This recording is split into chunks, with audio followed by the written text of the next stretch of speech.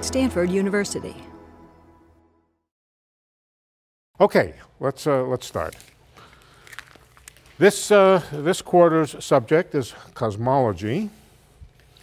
Cosmology is, of course, a very old subject. It goes back thousands of years, but I'm not going to tell you about thousands of years of cosmology. But I say thousands of years, I'm talking about the Greeks, of course. But we're not going to go here back thousands of years. We're going to go back at most to sometime in the second quarter of the 20th century, when Hubble discovered that the universe is expanding. But let's just say a few words about the science of cosmology. The science of cosmology is new, or at least what we know about it. A minute ago I said it was very old. Yes, in a sense. But the modern subject of cosmology is very new. It really dates to well after Hubble. It dates to the discovery of the Big Bang, the 3-degree microwave radiation that was discovered as the remnant of the Big Bang. And that happened, sometime in the 60s. So I was a student. I was a young student. And before that, cosmology was, in a certain sense, less like physics and more like being natural science, like what a naturalist does. Studies this kind of thing, studies that kind of thing. You find a funny star over there. You find a galaxy over there that looks a little weird. You classify, you name things, you measure things to be sure. But the accuracy with which things were known was so poor that it was extremely difficult to be precise about it. And it's only fairly recently that physicists were always involved, but they were involved because many of the things that you see, many of these strange creatures, funny stars, galaxies, and so forth, of course, are physical systems. And to describe them properly, they have angular momentum, they have all the things that physical systems have. There's chemicals out there, and so physical chemists were involved. But thinking of the universe as a physical system, as a system to study mathematically, and with a set of physical principles and a set of equations. Of course, there were always sets of equations way back, but wrong equations. Right equations and accurate equations, things which agreed with observation, that's relatively new. More or less over the history of my career in physics, which is 50 years, something like that. And that's what we're going to study. We're going to study the universe as a system. In other words, a universe as a system that we can study with equations. And so if you don't like equations, you're in the wrong place. All right, so where do you start? You start with some observations. Now, the first observation, which may not really turn out to be absolutely true for reasons well, it's not absolutely true, but it looks like it's approximately true, is that the universe is what is called isotropic. Isotropic means that when you look in that direction, or that direction, or that direction, or that direction. Now, of course, if you look right at a star, it looks a little different than if you look at away from the star. But on the whole, averaging over patches in the sky, and looking out far enough so that you get away from the immediate foreground of our own galaxy, the universe looks pretty much the same in every direction. Okay? That's called isotropic, same in every direction. All right, now, if the universe is isotropic, with one exception that I'll describe in a moment, if it's isotropic around us, then you can bet with a high degree of confidence that it's also pretty close to being homogeneous. Homogeneous doesn't mean it's the same in every direction. It means it's the same in every place. If you went out over there and you looked around from 16 galaxies over, and you looked around, what you would see about the same thing you saw here. So first of all, what's the argument for that? Why does being isotropic, which means the same in every direction, tell you anything about why it would be the same if you moved away to a very distant place? And the argument is very simple. Imagine that there's some distribution of galaxies. You know, incidentally, at least in the first part of this study here, it's not going to matter very much whether what we're talking about are, whether we call them galaxies or whether we just call them particles. They're just effectively mass points distributed throughout space. For the moment, I might even lapse into calling them particles from time to time. Now, you must mean, when I say particles, I mean literal galaxies, but unless I otherwise specify. Okay, so the universe has a lot of them. Anybody know how many galaxies are within the visible? About 100 billion, 10 to the 11th. Just there's some nice numbers to keep track of, incidentally. It's a good idea to keep track of a few numbers. Within what we can see with telescopes, out to as far as astronomy takes us, about 10 to the 11th galaxies. Each galaxy about 10 to the 11th stars. Altogether, 10 to the 22 stars. If each star has roughly 10 planets, that's 10 to the 23 Avogadro's number of planets out there. A mole, right.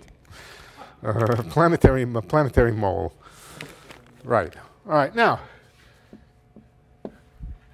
imagine that we're over here, and every direction that you look in, it looks pretty much the same.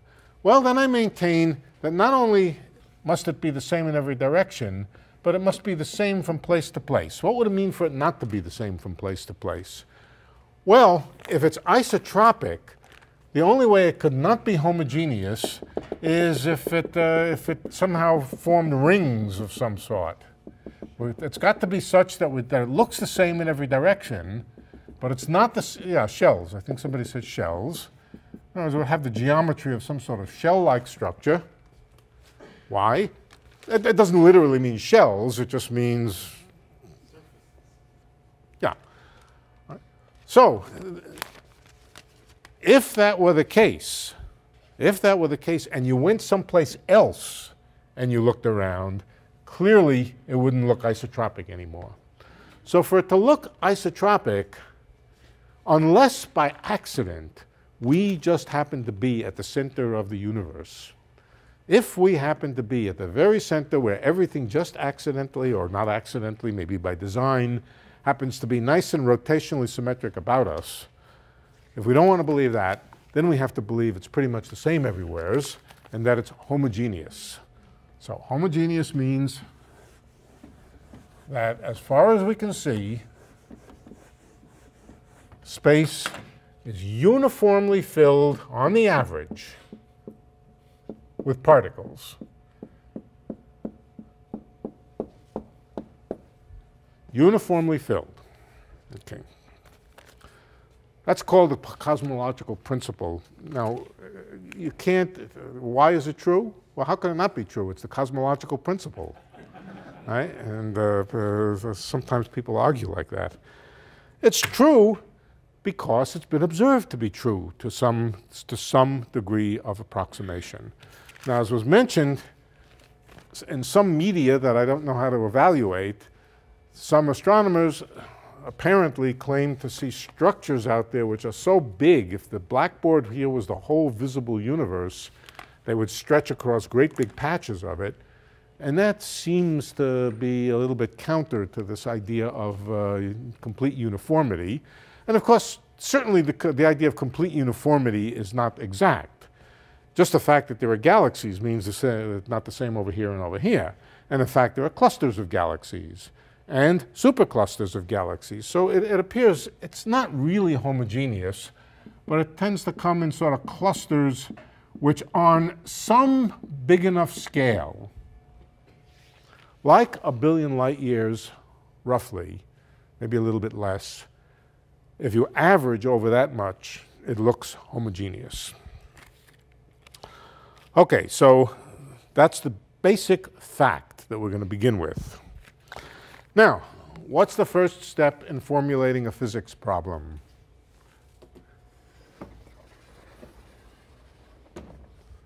Know your variables. That's a good, yep, know your variables.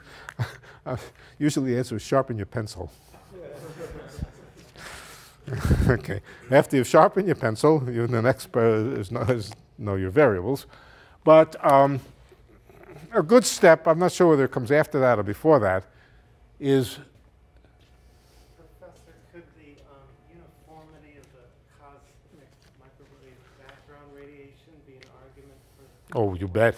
You bet, you bet. But we're going back, I'm purposefully going back a few decades to sometime around the 60s or something like that.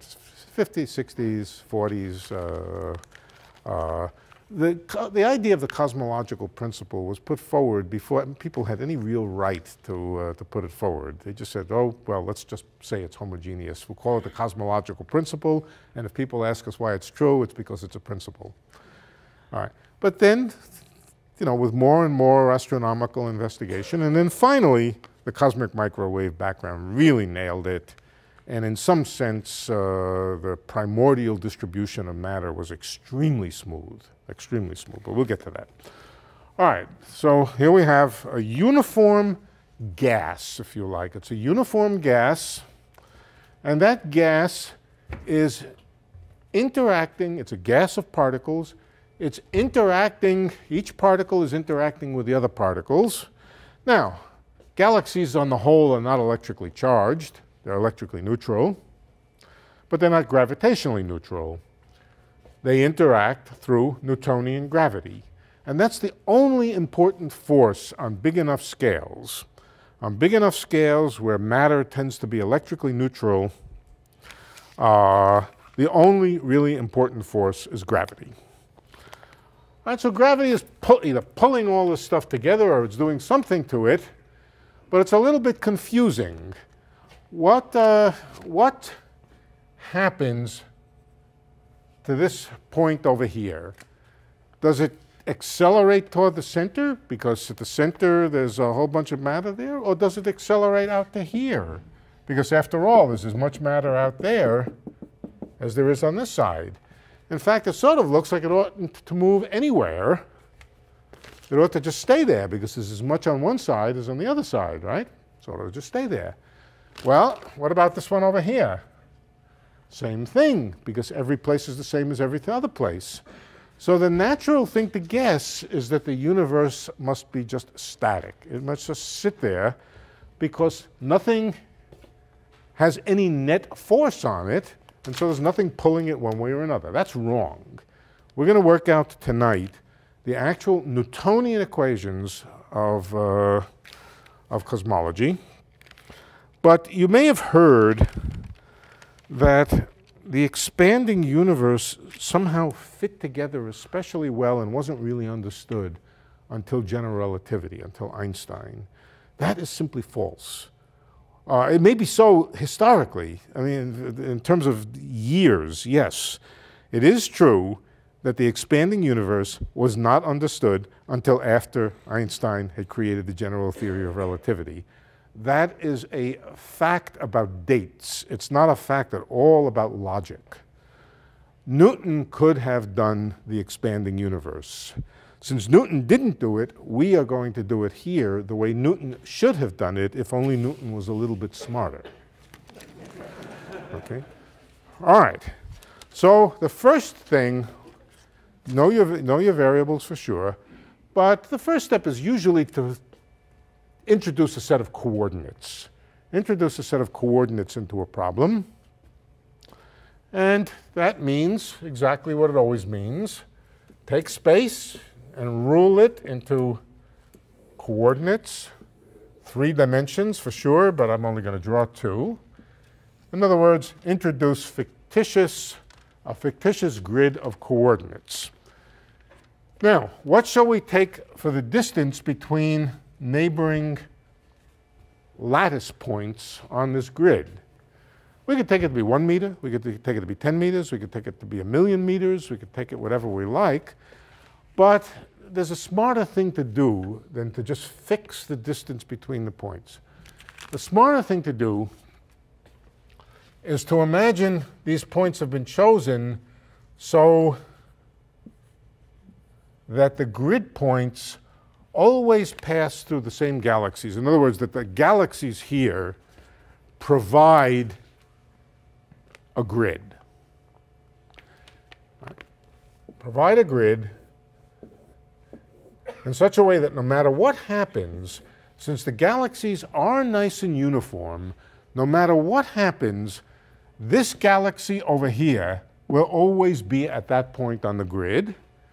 That galaxy over here will always be at that point on the grid. And that means that if the universe indeed either expands or contracts, the grid has to expand, or let me say it differently. If the galaxies are moving relative to each other, perhaps away from each other or closer to each other, then the grid moves with them. Let's choose coordinates so that the galaxies are sort of frozen in the grid. Now, it's not obvious you can do that.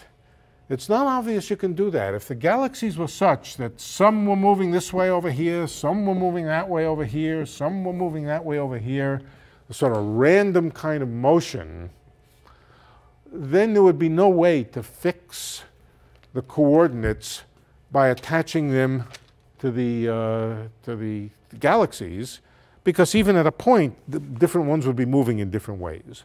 But that's not what you see when you look out at the heavens.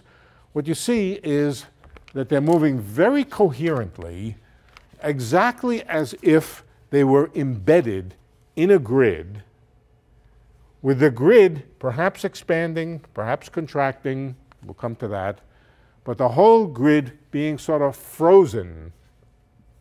Any motion that takes place is because the grid is either expanding in size or contracting in size. That's an observation about the relative motion of nearby galaxies. Galaxies over here and over here, which are relatively nearby, are not moving with tremendous velocity relative to each other. They're moving in a nice, coherent way, as I said. So we can choose coordinates. We'll call them x, y, and z, standard names for coordinates, x, y, and z. But x, y, and z are not measured in length. They're not measured in length because the length of a grid cell may change with time. Okay, so we've labeled the galaxies by where they are in a grid, and now we can ask the question, let's say the distance, let's take 2 points. Let's start with 2 points separated by an x distance over here. Let's call that x distance delta x. How far apart are they? Well, I don't know how far apart they are yet, but I'm now going to postulate that the distance between them, the actual distance in meters, or in some physical unit that you measure with a ruler, it could be a light year on a side, it could be 1,000,000 light years on a side, but a ruler, that the actual distance is proportional to delta x. The distance between these two people over here is half the distance between these two, is a third the distance between these two. So it's proportional to delta x times a parameter that's called the scale parameter. The scale parameter may or may not be just a constant. It may just be a constant. If it were just constant, then the distance between galaxies fixed in the grid would stay constant with time. But it may also be time dependent, so let's allow that. That would say the distance between two galaxies, let's say this is galaxy A, this is galaxy B. The distance from A to B is A of t times delta x AB, where delta x is the x distance, is the coordinate distance between them. Let me write it more generally.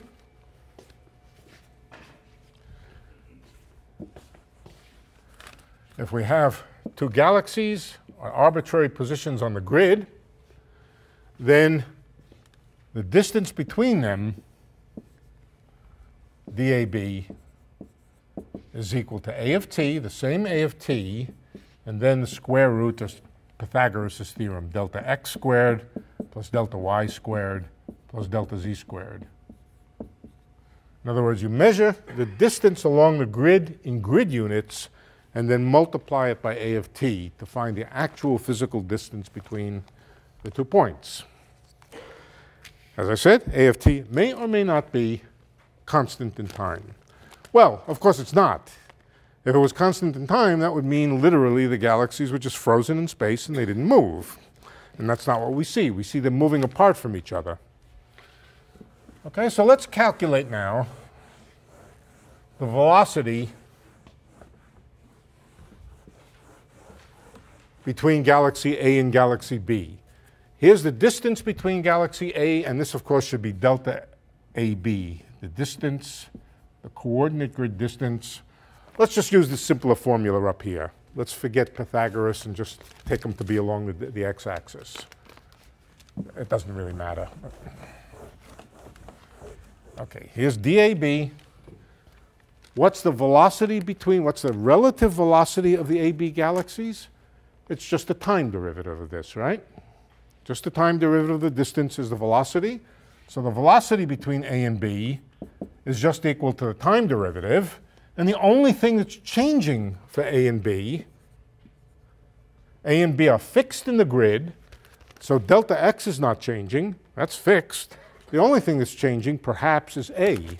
So the velocity is just the time derivative of A. A dot means the time derivative of A. A dot times delta x. All I've done is differentiate this formula with respect to time. Now I can write that the ratio of the velocity to the distance, I'll leave out the A, well, let's put them in, AB. The ratio of the velocity to the distance is just a ratio of A dot to A. Notice that delta x canceled out. Well, that's interesting. It means that the ratio of the velocity to the distance doesn't depend on which pair of galaxies we're talking about. Every pair of galaxies, no matter how far apart, no matter how close, no matter what angle they're oriented in, the relative velocity between the two of them, relative either separation or the opposite of separation, the ratio of the velocity to the distance is A dot over A. You know what's the name for this thing? Anybody know? The Hubble constant. It's called the Hubble constant. Let's call it H. Now, is there any reason why it should be a constant? What do we mean when we say it's a constant? There's no reason for it to be independent of the time, and in fact it's not. What we find here is that it's independent of x. It doesn't matter where you are, it doesn't matter which two galaxies you're talking about, the same Hubble constant at a given time. So the Hubble constant is a kind of misnomer. The Hubble parameter, the Hubble function. The Hubble function is independent of position but depends on time. And now we just write this in the standard form that the velocity between any two galaxies in the universe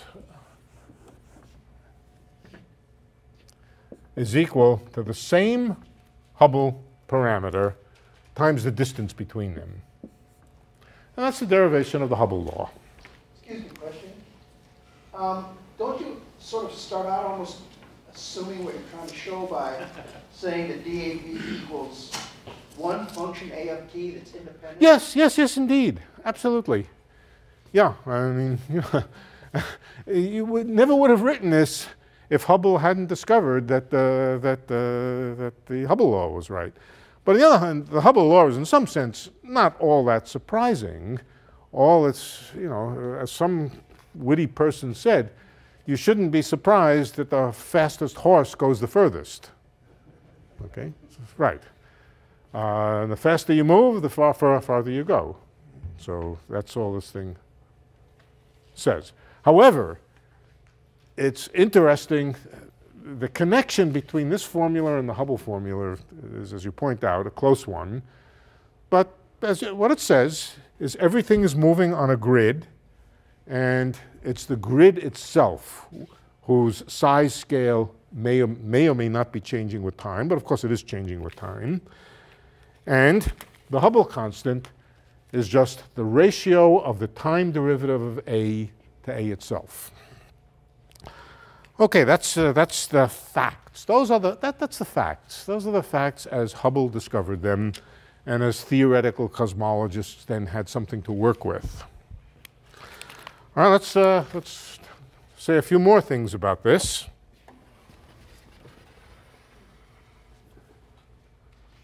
What about the mass within a region?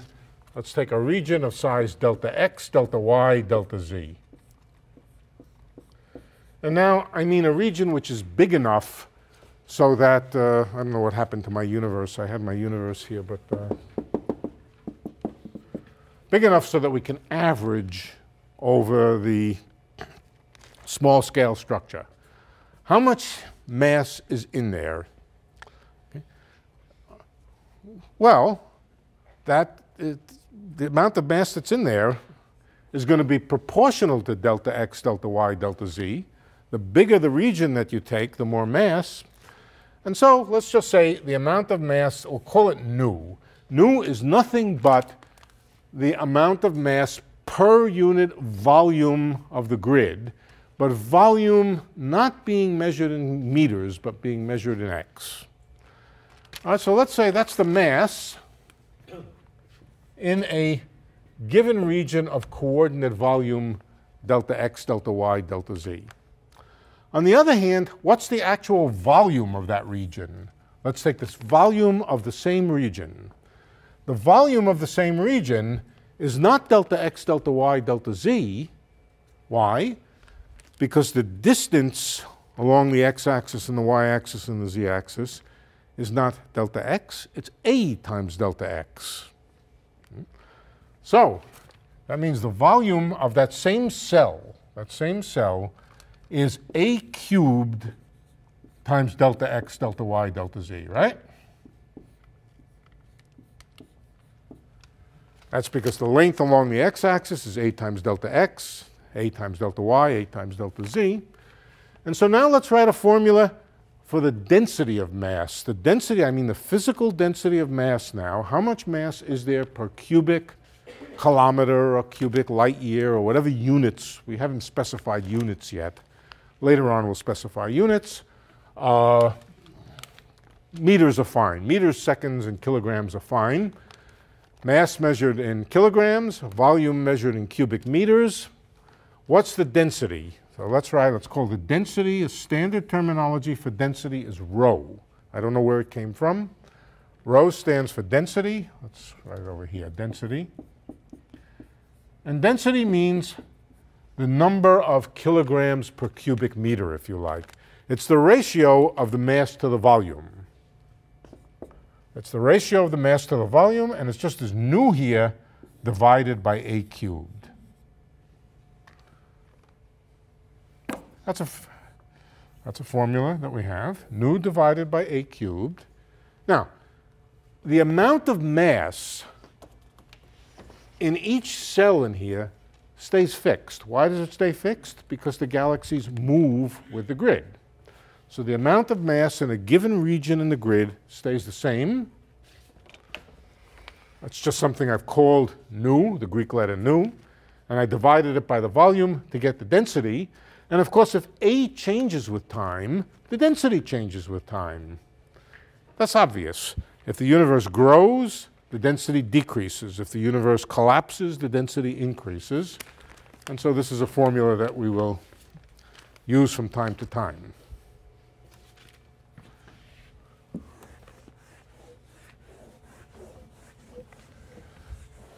All right, so far we've done nothing that Euclid himself couldn't have done. All right, we didn't even need Newton yet. Now enters Newton.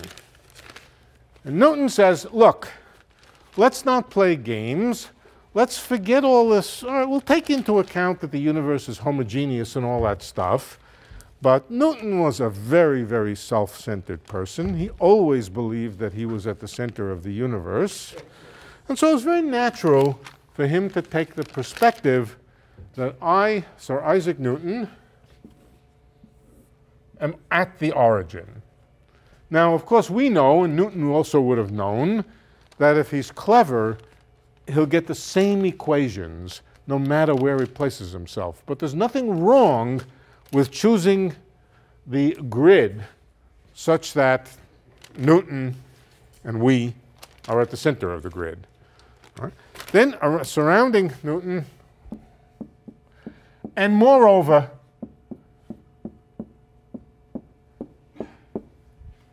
Newton will also say, I'm not moving. Not moving? Why, well, I'm standing still. So Newton is at rest at the center of the universe as far as for mathematical purposes. And now he wants to, and of course, we're talking about on a scale so that everything is nice and uniformly distributed. Now he looks out to a distant galaxy. He looks out to the galaxy over here. And he wants to know how that galaxy moves. Well, that galaxy moves under the assumption of Newton's equations. Newton's equations say that everything gravitates with everything else. Right? But there's something special about Newton's, there's a theorem. Newton knew this theorem. In fact, it's called Newton's theorem. What Newton's theorem says is that if you want to know what the gravitational force on a system is, given that everything is isotropic, doesn't even have to be homogeneous for this.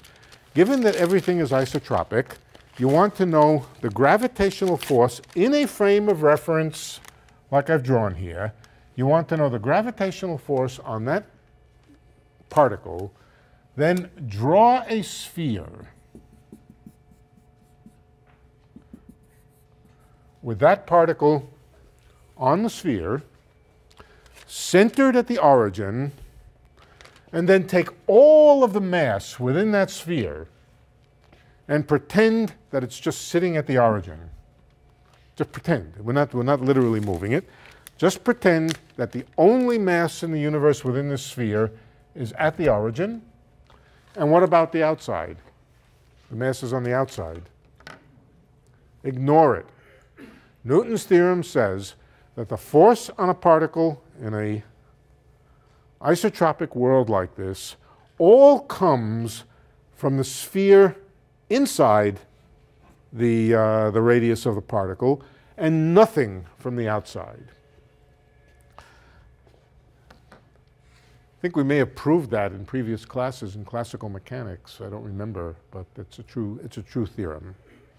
It's a true theorem, and it's the reason that we here, in evaluating the gravitational field on this pen here, why we can pretend that all of the mass of the Earth is at the center of the Earth.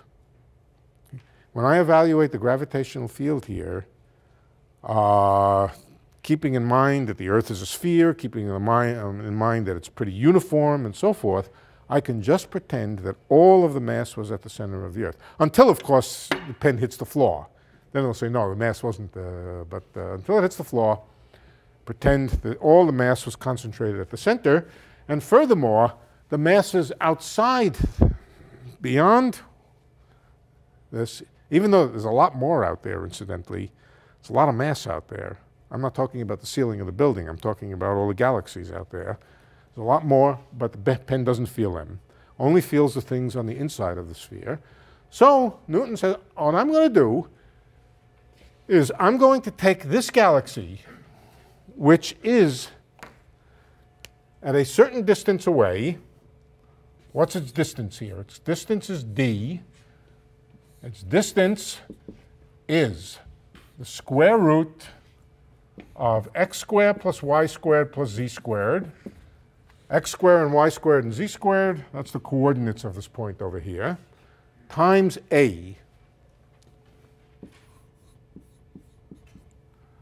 The distance from the center. Can you read the, is it easy to read the red? I don't know why I started the red, I just lapsed. Is the red readable? Okay, all right. Square root of x squared plus y squared plus z squared, that's Pythagoras, and you multiply by a to find the actual distance. I can call that, let's call that d equals a of t, and let's just call this thing here r, capital R. R is not measured in meters, it's just square root of x squared plus y squared plus z squared. That's the distance from the center to the galaxy in question. Now, Newton's equations are about forces and accelerations. So the first thing is let's calculate the acceleration of x, of the point x, of the galaxy at the point x, relative to the origin. Well, first the velocity. The velocity is just v is equal to a dot of t times r. And what about the acceleration? The acceleration is just differentiate again.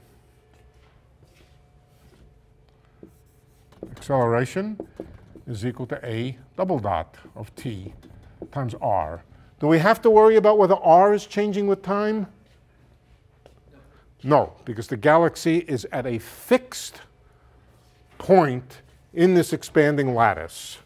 R is fixed for that galaxy, and so this is the acceleration. We could multiply it by the mass of the galaxy if we wanted to, but I don't need to. It's just the acceleration, and what are we going to set that equal to? We're going to set that equal to the acceleration that we would get from all the gravitating material inside here. Okay, so let's see how much. First question is how much mass is in there. Well, let's just call it the mass. This is the mass that's inside this sphere. The formula that we're going to compare this with is Newton's gravitational formula.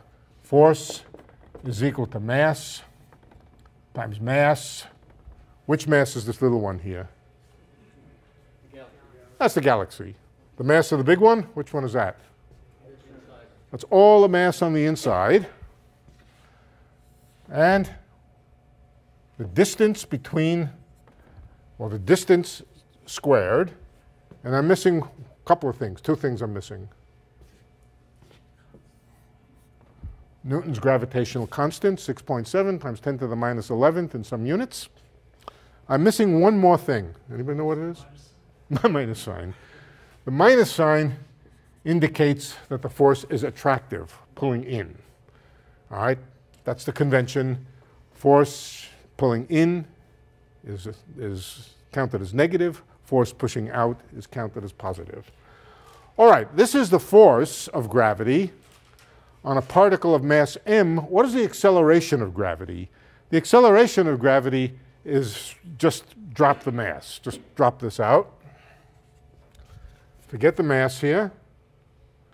The acceleration is the force per unit mass, and write that this is the acceleration. M minus mg divided by c squared. That's the acceleration of that galaxy. What's that? Which one use the small one? No. Oh, okay. No. I divided out the small m. Okay, good. So that's the acceleration due to the presence of all this mass in the interior here. And that had better be equal to a double dot of t times r. God knows where this is going, but we're just following our nose, writing equations. And you know, that's always the way you do it. You start out with some physical principles, you write down the equations, and then you blindly follow them for a way until you need to think again. So we're on autopilot now. We're just doing equations. Let me rewrite it down here.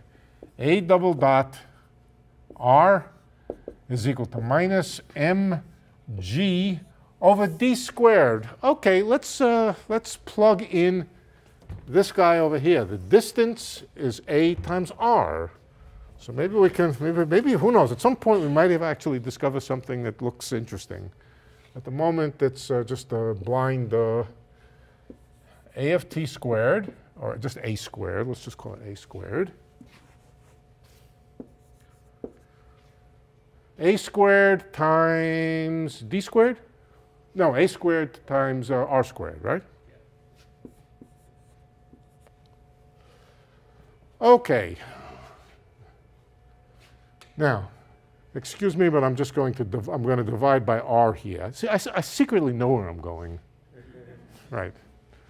Maybe you do too, but that's all right. R cubed, I divide it, and I'm going to divide by another a. Makes this a cubed. Okay. Now, this is good. This will do. But next question, what's the volume of the sphere? Let's write the volume of the sphere. This is Newton's equations.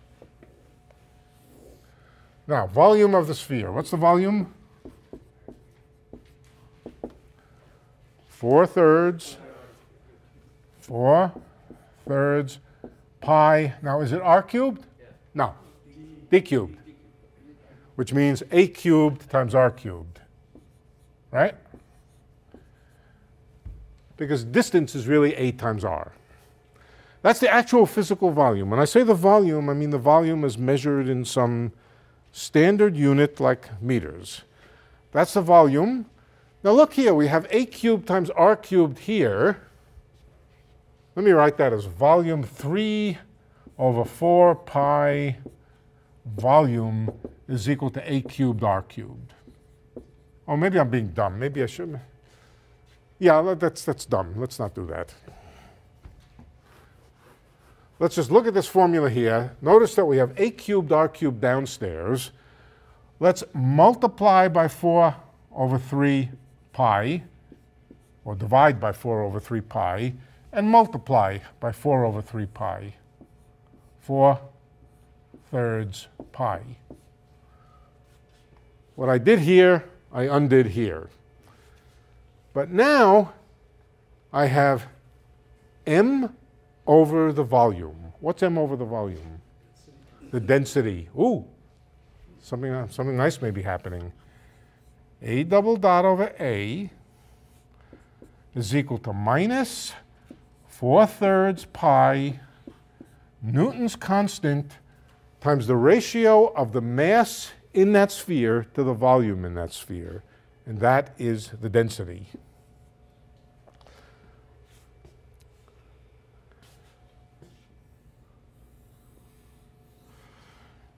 Now, that's a nice equation. Notice that it really doesn't depend on r anymore. If we know what the density of the universe is, and the density of the universe does not depend on where you are, the density of the universe does not depend on r. The left-hand side, r has dropped out. The right-hand side, no memory of r. It means this equation is true for every galaxy, no matter how far away. Same equation. Had we done a different galaxy, we would have gotten the same equation. The only way that this equation had any memory of which galaxy we were talking about was because of r. But r dropped out of the equation. That's, of course, a good thing, because if we want to think of A as something which doesn't depend on where you are, then it had better be that it drops out. So Newton confirms what he might have expected, that the equation for A is a universal equation for all galaxies. Yeah. It seems like something seems a little off because we picked the origin and it was arbitrary, supposedly. It was. Again, we would have gotten exactly the same thing no matter what origin we picked. But I mean, it says whichever origin we pick, then we get the force going toward that origin, right? That's right. And so something doesn't add up there. Well, it has added up, but the answer doesn't depend on which. No, you have to, no. The point is you have to do the transformation carefully. You have to do the transformation carefully. You go to another origin, and in your frame, Newton could have said, let me work this out from my frame of reference, which I will put myself at the origin, but let me study now the relative motion of some galaxies relative to some galaxy which is moving. He would have found exactly the same equations, but he would have had to do the transformation carefully. So we finessed that and got away from it by just putting ourselves at the center. But as you can see, the final formula doesn't care where you are. It confirms the fact that nothing really depended on which galaxy we thought of as our home. But the direction of the force would. If we were really looking at the direction of the gravitational force, that's always toward the origin, right? There's a relative force. The right way to think about it is really a relative force. No, yeah. In this way of thinking about it, the force is always toward the origin, right? But had we stationed ourselves on some other galaxy that was moving and did all the transformations, remember, when you go to a moving frame, there are fake forces, inertial forces, fake forces that you have to add in. So from the point of view of this guy over here, this galaxy over here has a force which could be thought of as being toward here, plus a fake force, the fake force being an inertial force due to his acceleration. But we got around that by just saying, let's position ourselves at the center, no acceleration, no velocity, we just sit at the center. So the only test question, the only question is, do we get an answer which doesn't depend on who we are and which galaxy we're on, right? Okay, so that's part of the main message of this. The answer doesn't depend on which galaxy you're on, and so it really didn't depend on Newton's assumption that he was at the center. Can we go back to the equation for mass? Would anything have changed if we had assumed that nu was not a constant? Oh, yes. So then, Yes, things would have changed if nu was not a constant. could we say we've kind of made it happen by making that assumption? Made what happen? The end result. You mean a constant in space? Yes. To say that it's a constant in space is the principle that the universe is homogeneous. Everything hinges on that assumption. Absolutely. Everything hinges on the homogeneity of the universe. Right. And that the number of the mass per unit volume is the same everywhere in space. Okay. Yes, everything hinged on that. And okay, so here's one equation. It's a central fundamental equation of cosmology.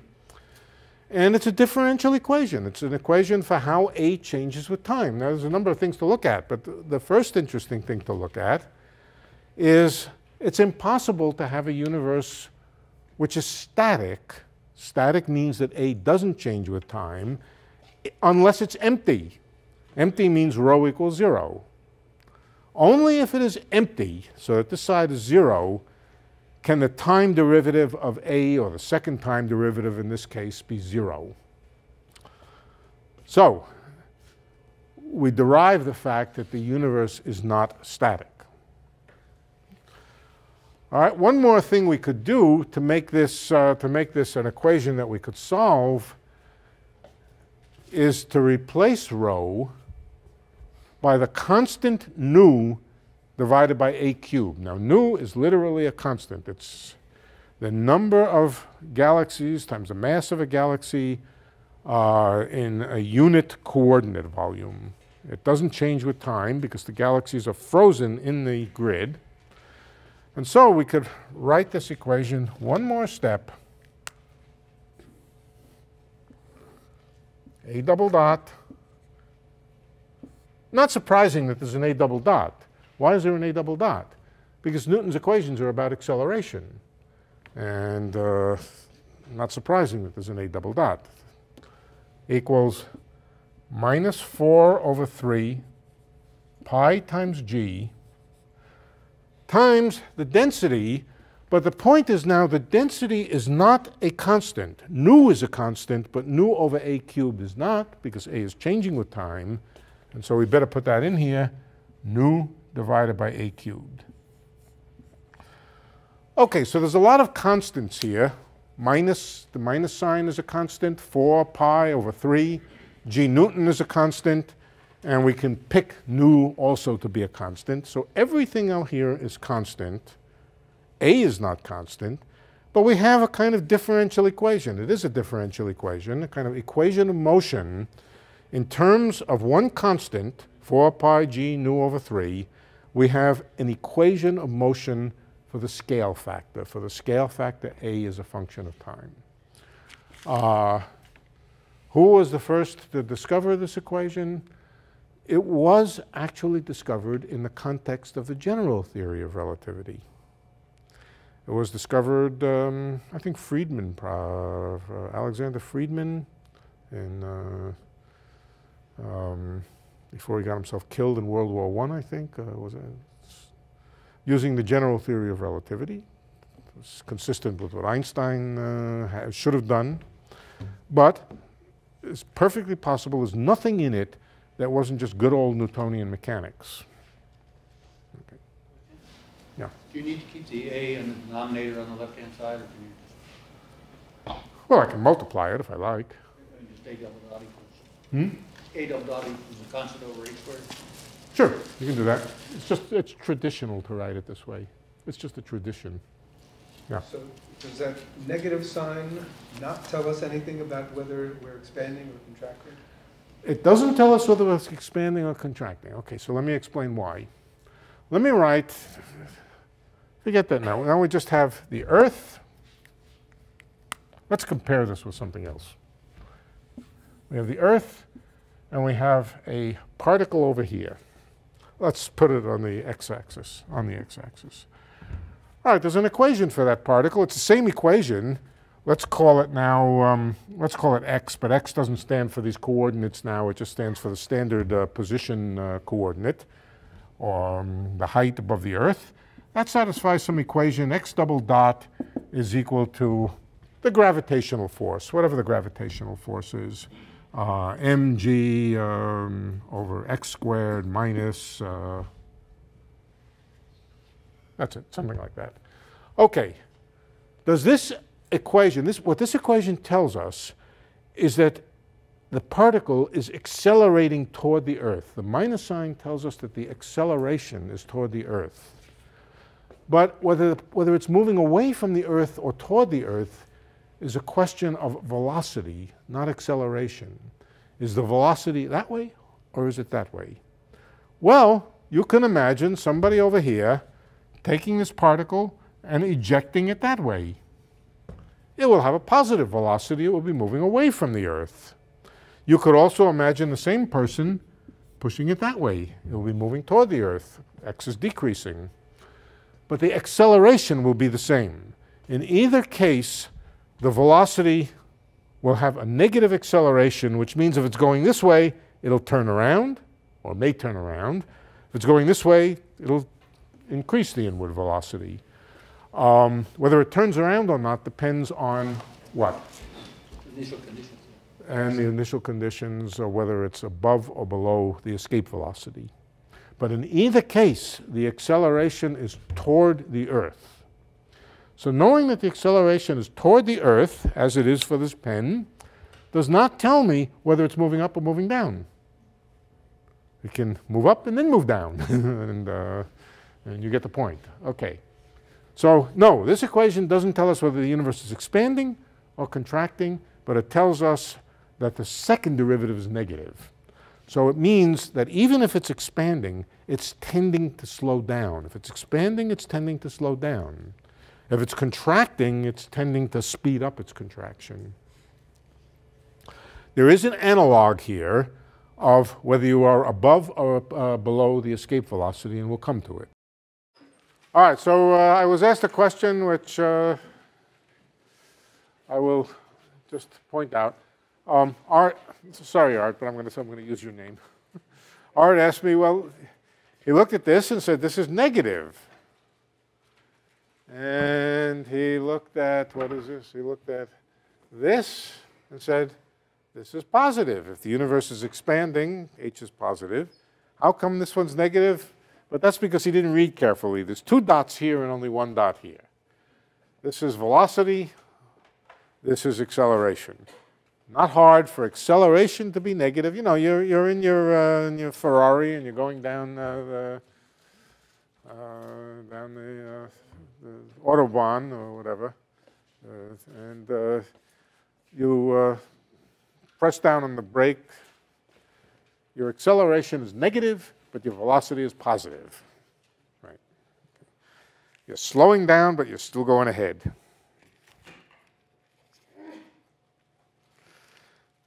Now, in fact, the universe is not slowing down. We're really doing what Newton would have done, and what all cosmologists thought the right thing to do was, until about 15 years ago. Okay?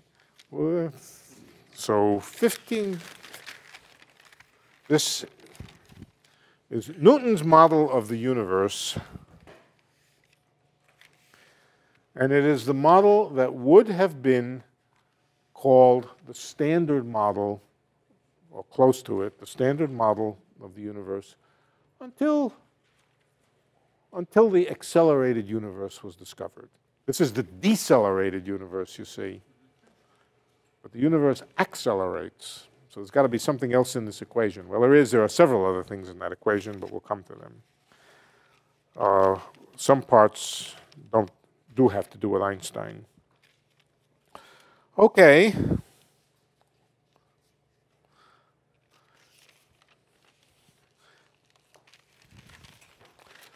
Let's talk about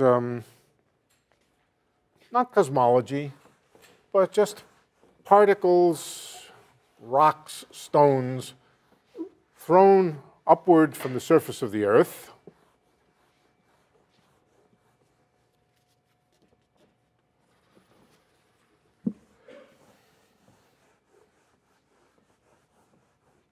Equations are very similar.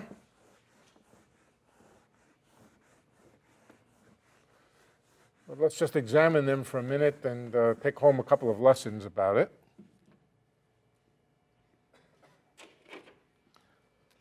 Here's the Earth, and we might as well think of it as a point, because Newton proved the theorem that said we can think of it as a point. We're outside, we're above the surface of the Earth. So, and here's the Earth. Here's our particle over here. Oh no, where shall I put it? Put it over here. No, put it over here, x-axis. Put it on the x-axis. And what are its equations? The equations are Newton's equations, but there's actually a more useful version of Newton's equations, which is just energy conservation. Just energy conservation. Let's write down the energy of this particle over here, and write down that it's conserved. In fact, it's a more useful equation than this one over here, the energy equation, or more useful than F equals ma. What is the energy of this particle here? It's moving outward. It has some velocity. The velocity could be negative. It could be moving inward. But what is the total energy of this particle? The total energy of it is its kinetic energy plus its potential energy. Kinetic energy, 1/2 the mass of the particle, not the mass of the Earth, the mass of the particle times its velocity squared, which we could call x dot squared if we wanted. Well, let's just leave it as velocity squared for a moment. But what about the potential energy? Remember the potential energy? Potential energy is minus little m, big M, Newton's constant, divided by what? R, not R squared, just R.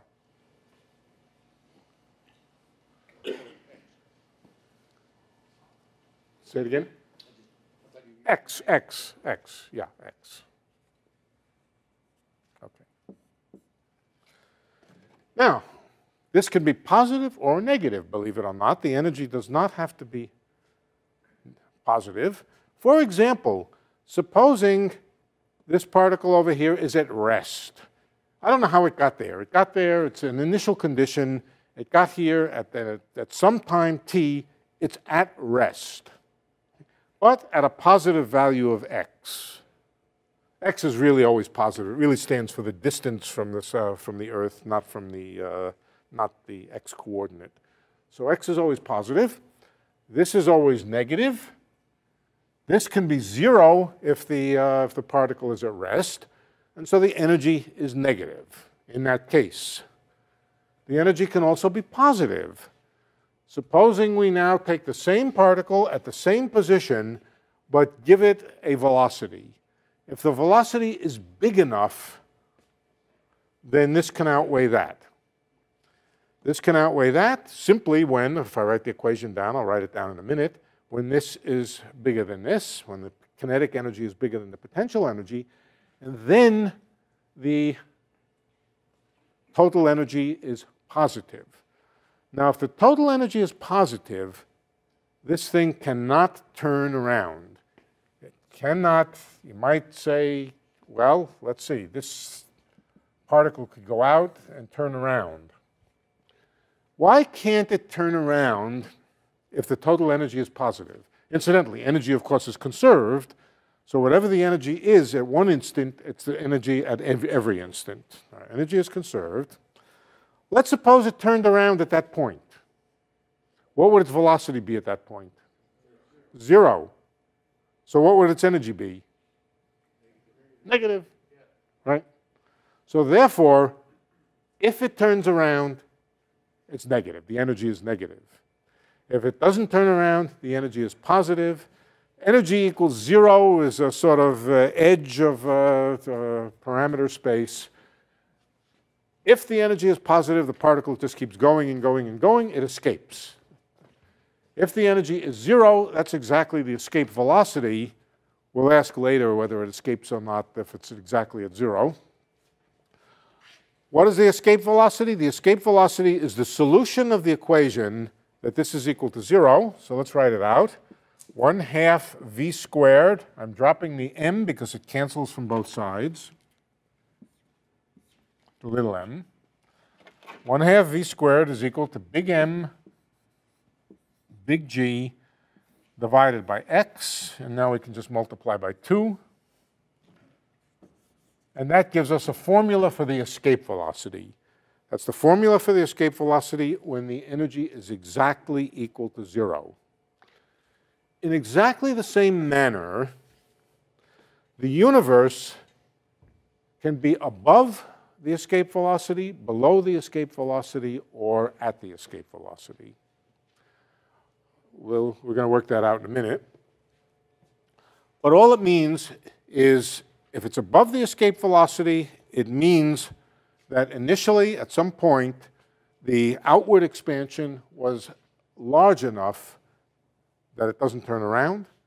If it's below the escape velocity, then the universe turns around and recontracts. Okay. So that's the main reason for showing you this. And the escape velocity is kind of the edge. The escape velocity is also the velocity at which the energy is equal to 0. Keep that in mind. Escape velocity, same thing as energy equal to 0. All right, now let's concentrate on this particle over here. Now, for all practical purposes, this particle over here, all it knows is that it's moving in the gravitational field of a point mass at the center where the point mass is capital M. So for all practical purposes, we can replace this problem over here by this one over here. In fact, it's exactly the same problem. So let's work out the energetics, the kinetic, the potential energy of this particle, and keep in mind that it's constant. It's constant because for all practical purposes, this particle is moving exactly as it would be if all there was a mass at the center, and in that case, energy would be constant. So we can just lift the things that I wrote before, but let's work them out. Can I ask a quick question? Yeah. Isn't a capital M in this case changing as you move continuous density? No, no. No, the whole thing is growing, but remember, the grid, everything moves with the grid. Everything moves with the grid. The only thing that's changing is A. The amount of mass in this sphere stays fixed. In other words, the number of galaxies that this fellow over here sees within this sphere stays fixed. Right, good. Okay, so we don't have to worry about the mass changing. All right, let's work out now the energy, the kinetic plus potential energy in Newton's frame. In Newton's frame, we'll work out the kinetic. All right, so what is it? It's 1/2 mv squared again. 1/2 the mass of this galaxy times the velocity squared, but that's a dot squared r squared, right? Same r. Where is it? Same r, same r. D is equal to a times r. Distance is a times r. Velocity is a dot times r. This is 1/2 mv squared. And then minus little m, big M, g, divided by distance, right? Just divided by distance. That's the potential energy, m, g. And what is the distance? The distance is a times r, right? Let's do and that's equal to the energy of this guy here. That's its energy. Now, for simplicity, and because of simplicity and also because I'm getting a little tired, I think I will just do tonight the case where the energy is exactly equal to 0. What does that correspond to? Exactly the critical escape velocity. That case, the other case is just as easy, but let's do that case.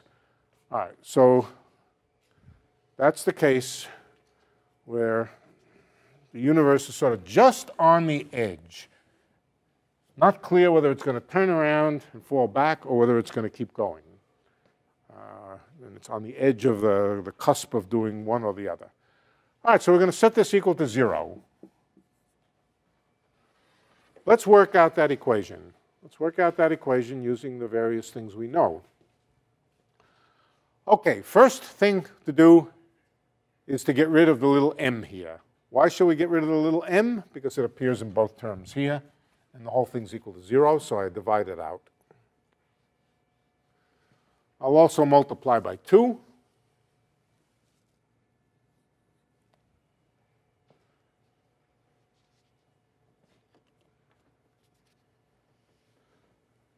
Next, I'm going to divide by r squared. You know, why am I dividing by r squared? I want to get r cubed down here because I know that r cubed has to do with a volume, and the volume, I'm going to get a density. I'm trying to get this thing in terms of density. All right, so I divide by r squared, and that gives me an r cubed downstairs. That's nice because there's a mass here and an r cubed downstairs. It looks like I'm getting the density, but not quite, because the volume of the sphere is a cubed times r cubed, not a times r cubed. So what do? I just divide the equation by another a squared. A cubed. Okay, that's good. Okay. A cubed times r cubed. A cubed times r cubed. What do I do next? Well, if I'm smart, I will multiply this by 4 over 3 times pi. That'll literally make this the volume, but I'm doing something illegal unless I multiply it here also. 4 over 3 times pi. Equals 0, right? Equals 0. All right, we're almost there. Let me rewrite it. A dot over A squared. Remember what A dot over A is? It's the Hubble constant. So this is the square of the, I take it back. It's not a constant. The Hubble thingy. A dot over A squared, that's the Hubble thingy squared. And that's equal to, I'm just transposing this to the right-hand side, there's an 8 pi over 3, famous 8, 2 times 4 is 8, 8 pi over 3. There's a G. And now there's an m divided by the volume of the sphere.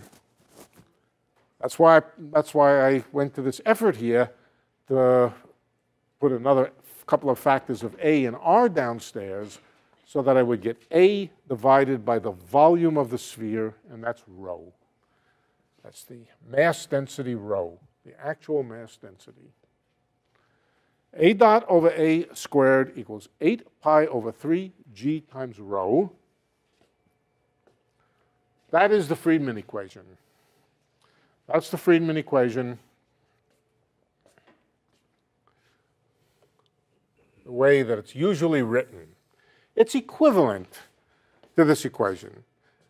This one over here is energy conservation, also set the energy equal to 0. This one over here is Newton's equations, but the same physics, the Newton version of it, the conservation of energy version of it. This one is more useful. As I said, it's called the Friedmann equation. It's not completely general because we did set the energy to 0. We did set it to just exactly the critical escape velocity. So this universe is not going to recollapse, but it's going to...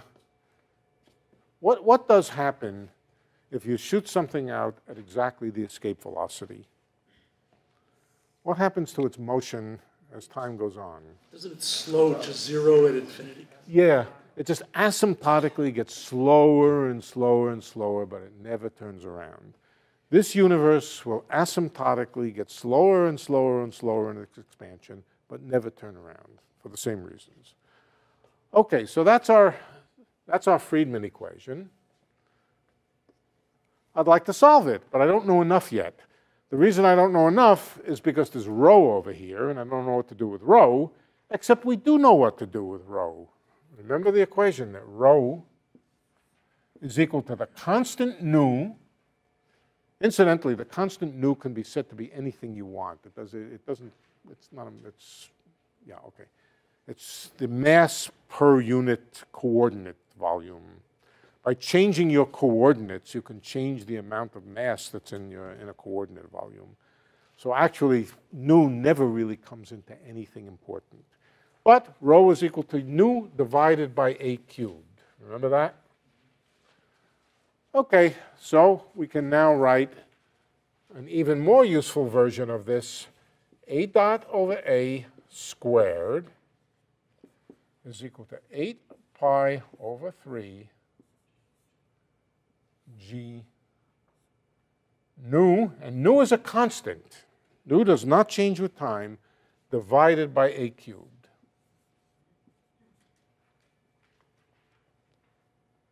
I think we have it right. All of this junk here is just a constant. 8 pi nu over 3 times G is just a constant. In fact, I could, if I like, have chosen nu so that 8 pi GO nu over 3 is just the number 1. There's nothing interesting in it. The basic equation, or the basic form of the equation is just that A dot over A squared is equal to some constant, but let's just choose that constant to be 1, just for simplicity, is 1 over A cubed. If we can solve this equation, we can solve this one. It's not hard to go from one to the other. So we'd like to see how to solve this equation. Now, notice, first of all, that the right-hand side is always positive. In fact, it never quite goes to 0. No matter how big A gets, it's always positive.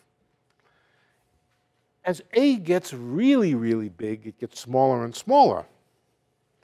So that tells us that A dot over A never becomes equal to 0, A dot equals 0 would be the universe turning around.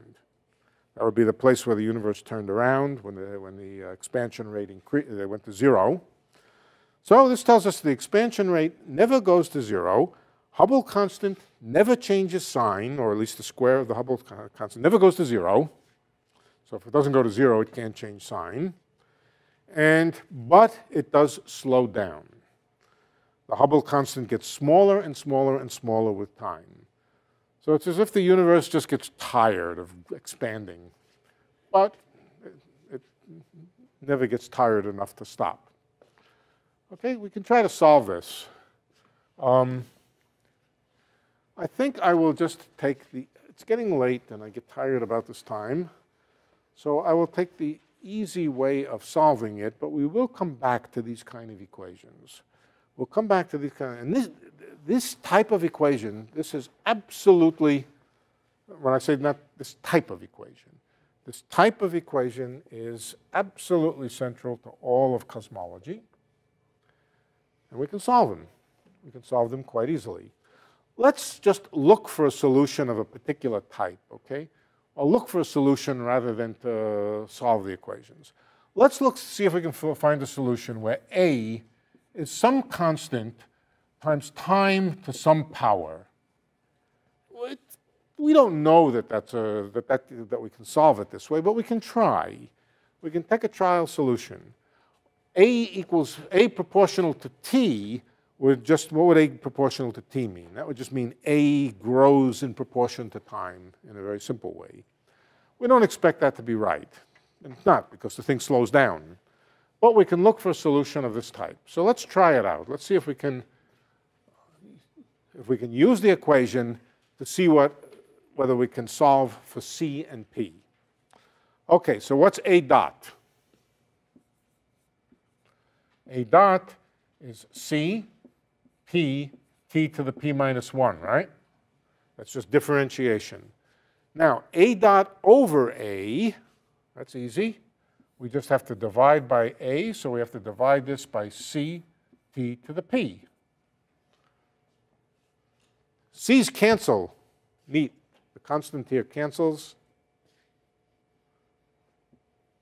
And what's T to the P minus 1 over T to the P? P over T, right? That's the left-hand side. P over T, oh, sorry, we have to square it. This. P squared over T squared. That's the left side. P squared, sorry, P squared over T squared.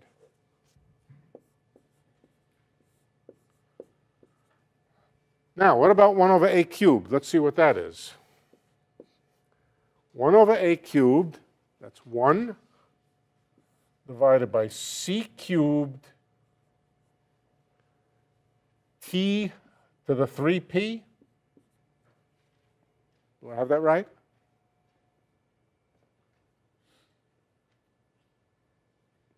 I do. All right. Now we can read off how to match the two sides. Let's get rid of this over here, and let's match the two sides.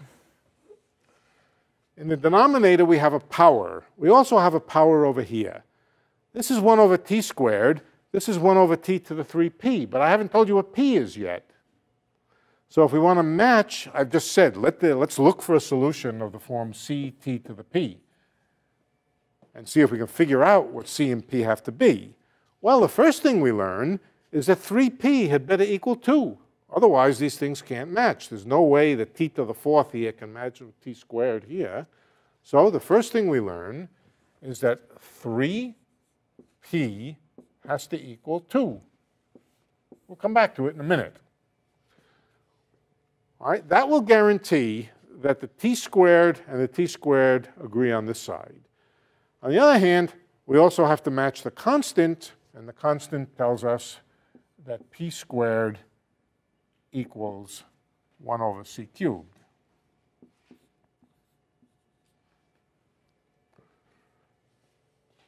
So that tells us there was really only one constant that we had to worry about, either P or C. once we know P, and we do know P, we know P from here, and therefore we know the constant.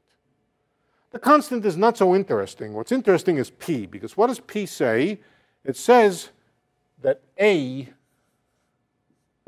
expands like T to the 2/3. P is equal to 2/3. Some constant times T to the 2/3 power. That's the way a Newtonian universe would expand if it was right at the critical escape velocity. It would expand with a scale factor and everything, all galaxies, separating as time to the 2/3 power. That's quite a remarkable derivation, I think. I think, Newton, I don't know why he didn't do it. It really, it annoys me that he didn't do it. He should have done it. And I think he went to the mint at this point or something. I'm not sure what happened to him. Oh, this must have been the year that the year of the plague? No, it was the year of the tulips, when he lost his shirt on tulips. Yeah. What? He did lose his shirt on tulips, Yeah. Yeah, he was one of the suckers who got suckered by the tulip bubble.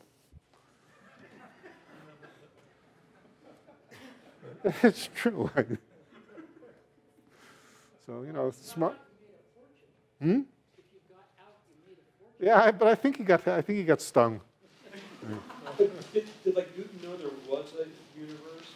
I mean, that wasn't known back then. No, but he should have predicted that there's a universe. Oh, yes, he did. And he worried about the fact that a homogeneous universe, oh, yes. He most certainly had speculated enough that he was right on the threshold of doing this. He had asked all the questions about it and didn't quite carry it out.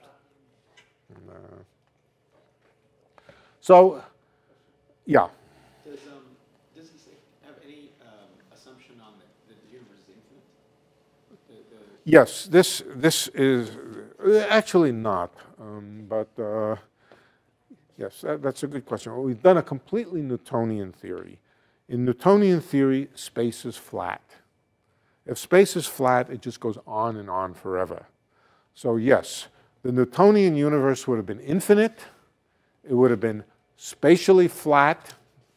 It wouldn't have had an interesting Einsteinian geometry of any kind, although it would have been expanding or contracting.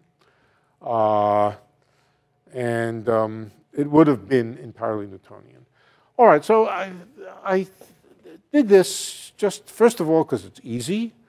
Second of all, because it contains a lot of the physics that we're going to be dealing with in a simple form.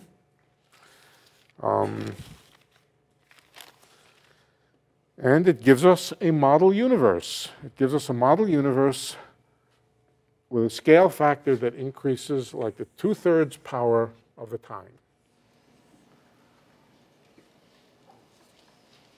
Excuse me, Yeah. is everything that you said here still true in the case where we don't have escape velocity 0? So Not quite, no. No, then there's another term in this equation. There's another term in this equation, and we will come to that other term. Okay, so the formula above the last. No, it can't be, because if you had negative energy, it would recollapse. Right. So there's another term, and the next time we'll take up that other term, and we'll talk about the three possibilities: less than 0, in other words, recollapse; greater than 0, that means the universe just expands without even thinking about it; and this which is the critical point where it slows down in a certain way. Another diagram that people always draw for this kind of thing looks something like this. You've probably seen diagrams like this. You plot on the vertical axis, you plot A, the scale factor, And on the horizontal axis, you plot time. Okay. Now, A equals T. There's no sensible cosmology that does that, but let's just draw it in. Here's A equals T. Now, what does it mean that A decelerates? That the acceleration is negative? That it decelerates is a statement that the curve is bent over this way as opposed to this way. The second derivative is negative. The curve goes this way. A to the 2/3 looks approximately like this.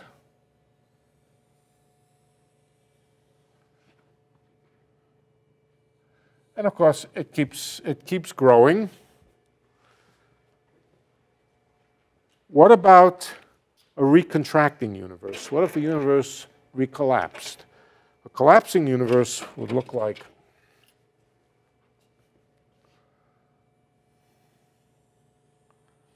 crash, and this does not approach a straight line, incidentally. Okay, it does not approach a straight line.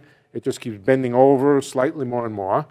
And the universe of positive energy would look pretty much the same and then go off on a straight line. On a straight line. Those are the three cases that we'll describe. Did I get that right? No, wait, I take this back. This is not quite right. I take that back. It's no, that's incorrect. Well, we'll do the case of positive energy. But in any case, in all of these cases, the tendency is to curve over because the acceleration is negative. The real universe does not look like that. The real universe starts out looking like that and then starts to curve upward. It's accelerating. The real universe is accelerating. Yeah. So we got this C t to the 2/3 because we tried solutions of a certain Because form. what?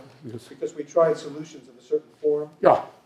If we were to just sit down and experiment with other solutions, would there be others that gave us a different result? We'll solve the equation in detail, though. This is it. This is it. This is the solution. Yeah, we'll. Yeah. No, this is the only solution. Or we can change the energy. We can change the energy away from 0, and if we do, we can generate other kinds of solutions. Right. Okay. Any questions? I'm kind of tired, but yeah. With the critical density universe, does it bend over till it's horizontal? No. Well, sorry. Yeah, the derivative gets smaller and smaller. A to the 2/3. All right, so let's see. What do we know? Yeah. No, we've already done it. Yeah. Let's.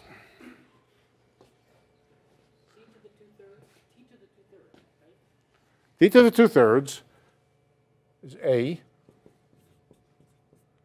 and A dot is equal to 2/3, 1 over T to the 1/3, right?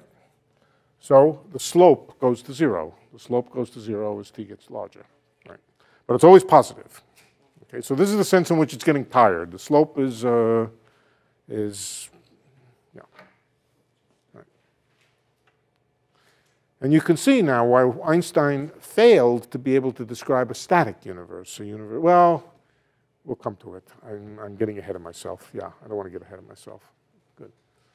Okay, good. Let's. Very old.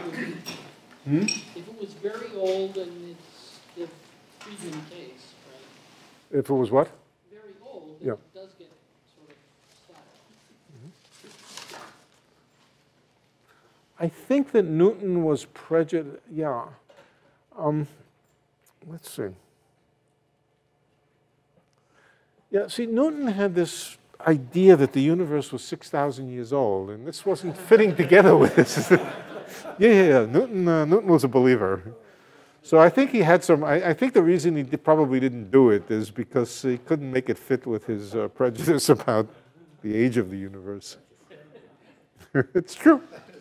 Did you write about his thinking? What's that? Did he write papers about his thinking in philosophy and stuff like that, or did he just do the? No, unfortunately, he did, yeah. Yeah, sure he did. Yeah. Yeah. He wrote more about religion than he did about, wrote more about, more about religion, I think, and alchemy than he did about physics. Yeah. Right. So, yeah, he was a prolific writer. You started with Einstein's field equations. I see that 8 pi g there. Yep. Is that I know that Same 8 pi g. the time component. What's that? Yeah. Energy is that how you get that? Yep. Yep. Yep. Not surprising, since this is about energy. Yep. Yep. Absolutely. Is this kind of study synonymous with what you might call a cosmological constant, something like that, maybe? No, this is the theory without a cosmological constant. The cosmological constant is what has to do with the acceleration. This is the theory without the cosmological constant. In fact, this is called a matter-dominated universe. A matter-dominated universe, for reasons that I will explain when we come to it. Yes. So, well, we know that the universe is expanding overall, like the entire universe. Are there some galaxies in between that could be contracting? Well, certainly, yes. Doing our overall calculation. Yes. On the average, out to the largest observable distances, it is expanding. But individual little portions, there are places. For example, our galaxy is contracting together with Andromeda. Andromeda is not receding away from us. That's on large enough scales. The Hubble law is not exactly true for all possible distances. It becomes accurate as distances get larger. It's certainly not accurate for for things which are bound together. Things which are close enough together that they're really bound together by gravity or any other force, maybe being pulled together. So as it happens, it's not unique, but on the average, everything is moving away from everything else. But here and there, you can find galaxies which have peculiar motion. The term peculiar motion is a technical term. It is. It's a technical term, and it means what it says, sort of away from the average. So in an overall calculation, we should avoid those little galaxies and just try and look straight past them. We should average over large enough volumes that these little fluctuations don't matter. Right. It's the same kind of thing when you say the air in the air in the room is uniform. Well, that's not really true. There are places where there's a fluctuation where it's more dense and a fluctuation where it's less dense. But when averaged over a sizable region, bigger than many molecules, the room is uniform. Same thing holds here. So you mentioned Andromeda moving toward the Milky Way. Is that just motion within an expanding universe? Yes. The Andromeda just happens that for whatever reason, I don't know if it's really, I don't know if the complete history of the Andromeda Milky Way dynamics probably is. However it was formed in a pocket which was dense enough that just slightly out of the ordinary, it was dense enough that these two galaxies had enough mass to overcome the effect of the expansion. Yeah. Right. So it's a fluctuation away from the norm. Yeah, there's I think people describe space itself expanding, carrying things with it. Is there an empirical way of determining whether it's really that or it's just the velocity? No, they're identical. They mean the same. You asked me that the last time, I remember, too. What was it, 7 years ago? I think you asked me the same question.